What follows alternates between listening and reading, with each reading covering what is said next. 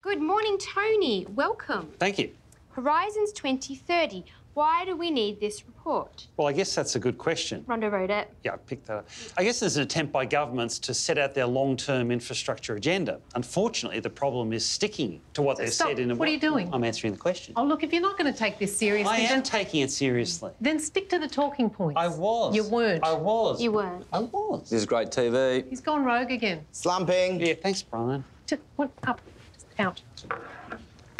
Ask me a question. OK, let's now go to Rhonda from Canberra. Rhonda, why do we need this report? Well, Katie, that's a good question.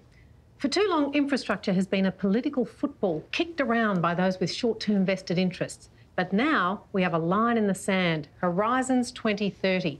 Finally, a blueprint, an action plan. Wow. When does the interviewer say wow? Can I ask Rhonda a question? OK, let's hear from Tony from the NBA. Rhonda, can you tell me anywhere in this nebulous wish list that is actually binding on the government? You see, this is the point that people like Tony miss because they're narrow-minded, short-term I'm thinkers. short-term. Let No, the Rhonda short... finish. OK.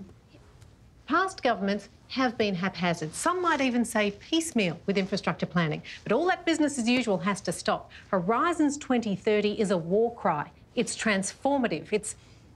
It's a blueprint for the future. What is this, Q&A? Katie, go to a break. Can I just raise something about... Sorry, Tony, I'm afraid we're out of time. Why did we run out of time? And we're out. You're wincing.